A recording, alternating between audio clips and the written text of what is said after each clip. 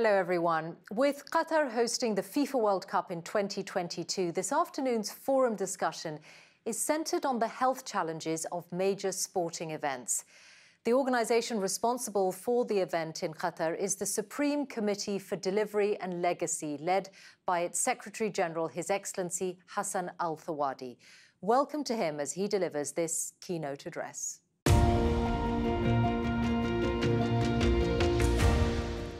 Bismillah ar-Rahman ar-Rahim. Assalamu alaikum. One health, one world. I find it hard to envisage a message underpinning a summit as all-encompassing and as important as this one at this time. I'd like to first thank Her Highness Sheikh Moza bint Nasser for her vision in creating WISH, an initiative I think we are appreciating this year more than ever. 2020 has challenged humanity in a manner not seen in over a century, as we all collectively battle the COVID-19 pandemic. Now, while we must be conscious that the effect of the pandemic has not always been equal, often varying dependent on geographical location or financial capability, COVID-19 has a significant impact on us all, and the challenge of coping with and overcoming its far-reaching consequences must serve as a catalyst to unite us. Our collective future hinges on a coordinated and coherent approach to public health, both physical and mental. This was a necessity before the spread of COVID, and now that necessity is an imperative. Now, sports must be considered as a critical vehicle for contributing to that shared mission. As societies strive to emerge from lockdowns, sports is playing an important role in our journey towards a return to normalcy. The initial trailblazers were Germany's Bundesliga. They carefully crafted a safe environment for a behind-closed-doors return to football as early as May, and in cooperation with leading medical experts, local state authorities, and the federal government. Sports bodies around the world followed suit, with a variety of unique approaches to facilitate safe restarts.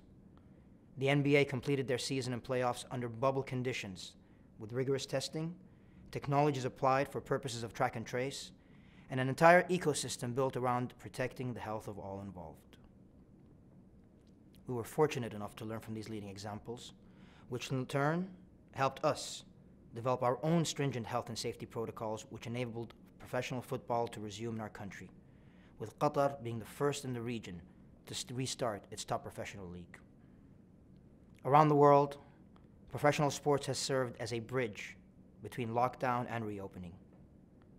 These restarts were not only important for the global football calendar that have been so heavily impacted, but much more so for people's mental health. Football's resumption was the light at the end of the tunnel that so many of us needed as the pandemic hit its peak. And once again, it showed football and sports power by digitally connecting people around the world as we all rejoiced on the return of the beautiful game. Now, the restarts initiated have also functioned as a testing ground for the trial and development of technologies and health protocols that are assisting us in managing the transition from COVID life to a post-pandemic world and will help us shape the immediate future of sports as we know it. We still have 2 years until Qatar's FIFA World Cup kicks off, and we're optimistic that the first ball will be kicked in that new era, where we will all call the post-COVID world. Now, since COVID-19 was first reported in Qatar in March, the virus has presented us with numerous challenges that we have faced head-on. These include protecting the welfare of workers, building our infrastructure, creating a safe environment to play competitive sports, and adjusting our plans where necessary to ensure that we're ready for all scenarios ahead of 2022. With over 18,000 workers mobilized on our infrastructure sites at the onset of the pandemic, we acted promptly to minimize risk of infection and to ensure their safety in line with our government's public health protocols. This included demobilizing those aged over 55 and with pre-existing health conditions, and anyone our medical officials deemed most at risk, with no effect on salaries, and food and accommodation covered for any individual forced to temporarily relocate. The proactive strategy that we employed enabled us to manage the spread of COVID-19 on our projects for up to 6 weeks until the first case was reported. Under the guidance and approval of the local health authorities, we introduced our own 1,000-bed capacity isolation facility to ensure the monitoring and maintenance of strict quarantine protocol to minimize the spread of infection among the rest of the workforce. 1,175 workers tested positive in total, and sadly, one individual passed away. In general, the recovery rate was very strong, an indication of the first-class treatment that our country's medical infrastructure offers, along with the specific measures that I outlined previously. We closed the isolation facility in mid-August due to the significant drop in cases, and we continue to review the situation on a daily basis, following local guidelines to protect the health and safety of all workers and staff. Now, underpinning the relative success of the approach was constant communication with the workforce. We conducted this through several channels, including multilingual awareness sessions with in-house health experts. 180,000 residents, including our own SC workforce, were given access to an app focused on COVID-19 awareness. And we initiated a mental health awareness campaign in partnership with the Ministry of Public Health and Hamad Medical Corporation. Turning our attention to the field of play, we hosted 36 group stage and knockout matches of the Asian Football Confederation's Champions League under bubble conditions in Doha, with 16 teams playing from West Asia, encompassing a period of just over a month. Now, to enable the success of the bubble, we worked closely with local government and non-government partners to provide rigorous testing, hotels with biosecurity measures, and medical staff and facilities dedicated to the players' well-being throughout the event. Our assessment of international examples and knowledge-sharing initiatives with leading sports bodies such as the Bundesliga helped us develop our bespoke Qatar model that enabled these matches to go ahead safely and securely. It was a model that proved successful, and this week, I'm proud to say that we begin hosting 16 East Asian teams under the same format, where we will witness more than 40 professional matches take place, in a positive affirmation in the trust that the global football community has in Qatar's ability to deliver a safe environment for sports within the current climate. The global reaction from fans to the AFC Champions League resuming was a clear example of the importance of sports, as billions of fans across Asia once again anticipate professional continental football resuming. At a time when unfortunately second waves and new lockdown measures are looming in many countries, it is an important break so many need from the reality of day-to-day life, and it offers us, all of us, a chance to connect with one another again, even if it is digitally. We certainly hope that by November 2022, we are able to play host to a global celebration in a post-COVID world and connect with one another in person. And we sincerely hope that we're able to welcome as many visitors as possible to our country, as well as to our region, many of whom will be visiting for the first time and experiencing their first taste of the Middle East and the Arab world. We're acutely aware of the socioeconomic effects of the pandemic around the world, and we are striving to offer an affordable and safe World Cup. A significant part of our planning over the last 10 years has focused on working with international partners and understanding best practice with regard to hosting major sporting events under new conditions. Through a combination of dialogue, discussion, and learning with our partners, we are working tirelessly to ensure that we're as best prepared as possible and are confident we can collectively overcome whatever may lie ahead of us.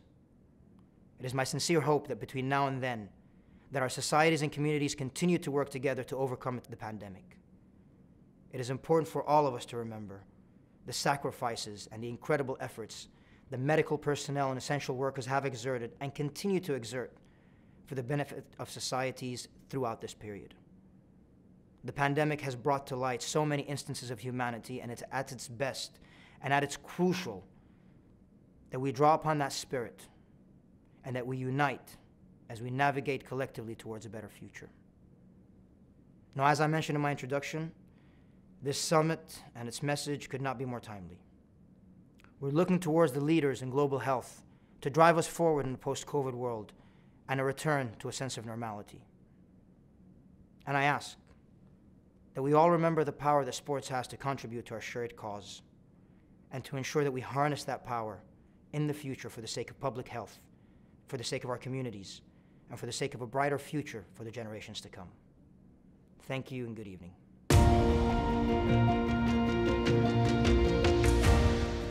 Well, Hassan, I'd love to pick up on a couple of points you made in that address and talk, I suppose, about how sport in particular can be used to really sort of develop and better society. What are your thoughts on that?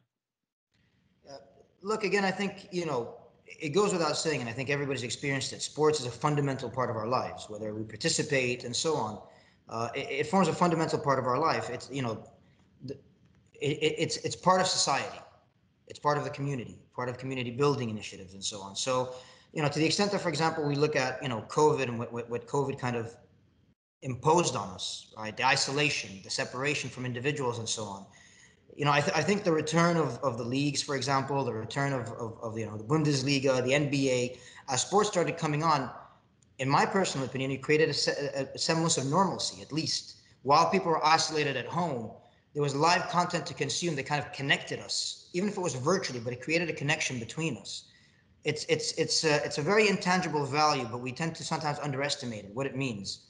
But I think, as I said, when you saw the Premier League coming in, Liverpool winning the league, for example, whether you're supporting or not, but everybody was part of that discussion, right? Everybody was part of, we became, a virtual community, but we kind of were all interconnected. And that's what sport allowed for us to kind of experience in real time.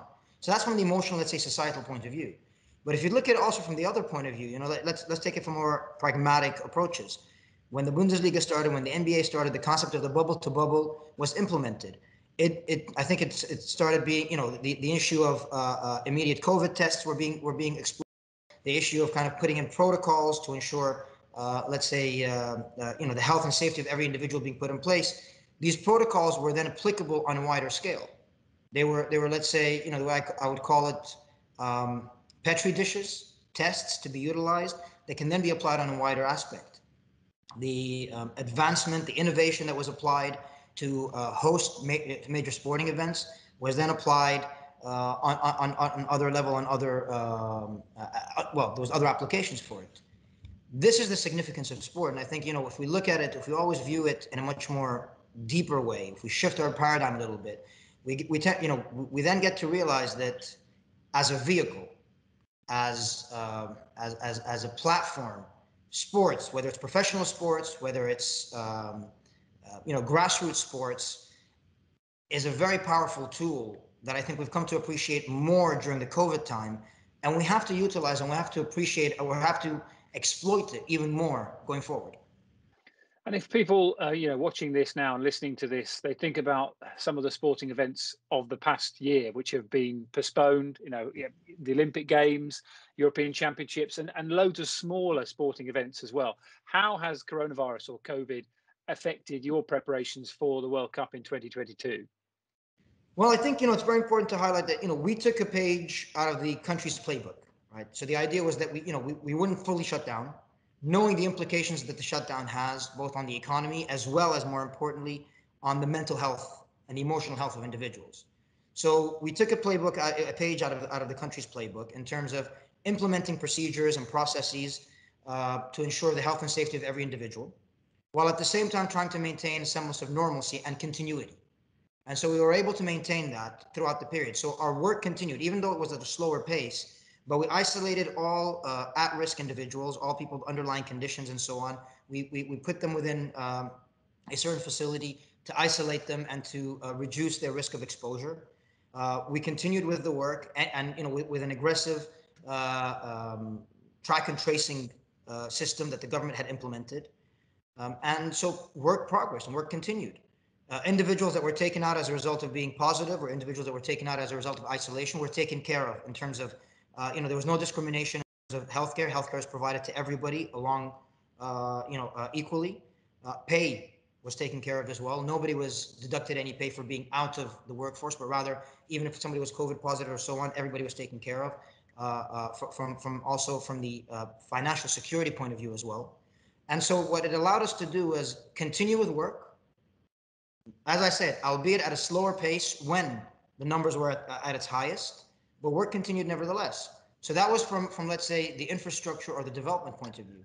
From the operational point of view, we took it, again, we learned from others. So we looked at what the NBA had done, we looked at what the Bundesliga had done, we learned from what they had done as well, and the Champions League and so on.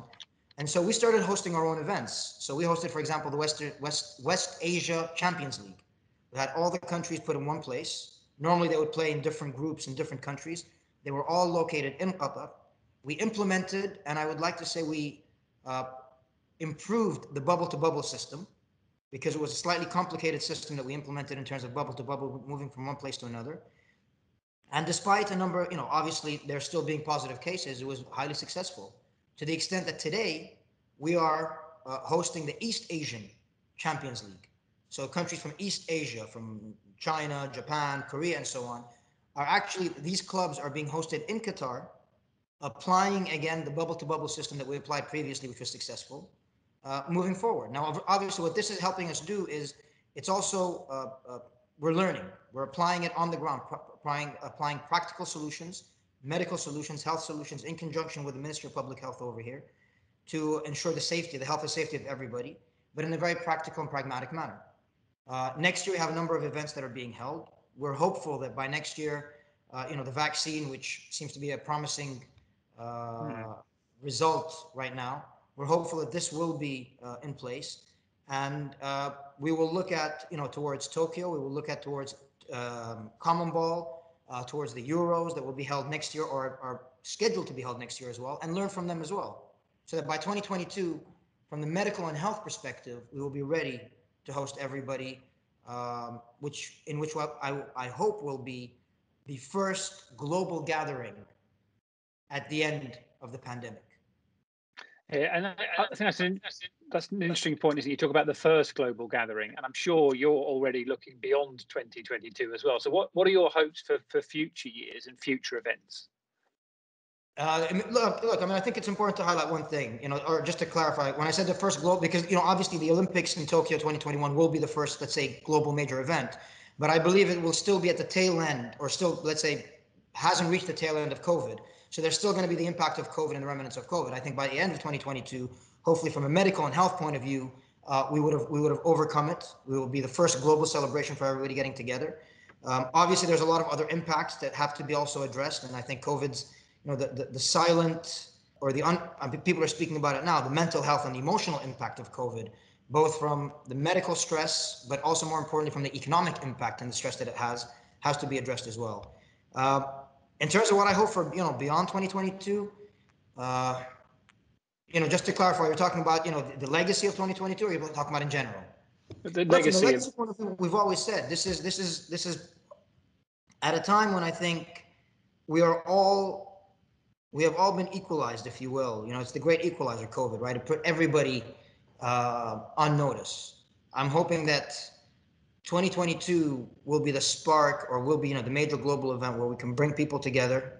We've always said it'll be an opportunity to break down stereotypes. It'll be an opportunity from a human to human level, from a person to person level, an individual to individual level, to get to know each other, to get to kind of interconnect, to kind of do away with the stereotypes and actually get to know a person from a different culture and a different background as an individual, and create, hopefully it'll be the spark of creating a global community, a true global community, celebrating the end of COVID, but more importantly also celebrating our differences and our similarities together. Beyond 2022, look, we've launched a lot of legacy programs and a lot of legacy projects. But to simply summarize it, I do hope that we look back on 2022 as I said, as an event that has improved some people's lives, one way or the other. We've worked very hard towards delivering that, and I'm very proud to say that our legacy is already being delivered now. When we look at worker welfare reforms and labor reforms that are happening, when we look at the sustainability strategies that we've put in place from an environmental point of view as well, hopefully we'll be the first carbon neutral World Cup. But I believe that the first Middle Eastern Arab World Cup will also add value to the individuals that have contributed to delivering it, but also more importantly to the individuals or the fans that have come from different parts of the world to celebrate it, that they will walk away with something positive out of it, whether it's emotional, whether it's a bonding between families, whether it's creating long-lasting bonds between people, between fans, or whether it's also, supporting the entrepreneur and business communities within the region as well. Well, I hope you're able to achieve all that. Thank you very much for your time. It's been lovely to talk to you. Thank you. Thank you very much, Dan.